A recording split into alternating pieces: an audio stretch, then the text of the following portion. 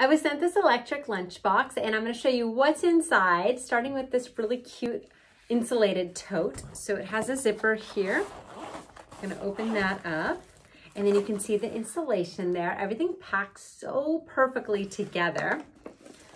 Now I did open it already and get everything washed. So this part, we're going to undo the fasteners on the sides of it. Take off the lid here. You can see on the lid, there's this part right here, which is the little cap, and then that's where steam can come out. So it's all in the direction sheet that does come with it. And then inside, this is just so cute. You have a little area for your dishes when you're done with them. Does come here with your plug and then also a car charger. So that's really cool for heating up your food if you're gonna be maybe driving to work and you want it warm when you get there, or coming home from work and you want it warm. And then, or maybe a road trip also. And then of course you can plug it in at your desk or wherever you're gonna be consuming your food. You get a little sponge for cleaning, a little spoon, and then this super soft, like microfiber, I guess drying towel. I don't know, really cute though. Okay, in the lid, there's more too. There's also in here a little spoon and a little fork. So I love all the compartments. And then over here is the outlet area for where you plug everything in. And I do have some food cooking right now. So let's go ahead and put it in and then we will see how it warms it up.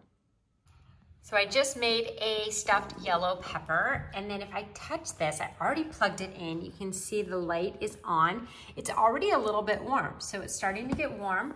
We're gonna go ahead and pop the lid on and then take off this little piece right here. I can hear it cooking in there a little bit, and mine's already hot, so this is gonna just kind of keep it warm, but you can put stuff in here from the fridge and then heat it up, which would take a little bit longer. Just remember you do wanna remove this, otherwise it could lead to maybe this melting or expanding.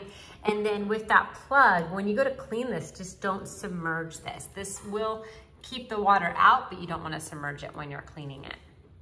It's been heating now for 10 minutes. This is definitely warm to touch. The lid is not too bad. I'm gonna go ahead and open it here with one hand. There we go, pop that open and see that beautiful steam coming off of it. Looks so good. Now, if I wanted to take it with me to go, I could unplug it, pop it in this insulated container, and with that lid sealed, it would stay warm for a very long time. Could pop that back on too, but it's dinner time. This doesn't look appetizing, but I'll tell you what, this thing is actually really yummy. Gotta say, I'm really impressed with this. So if you're looking for something portable to keep your food warm or even heat it up as you go about your day, this is so perfect for that.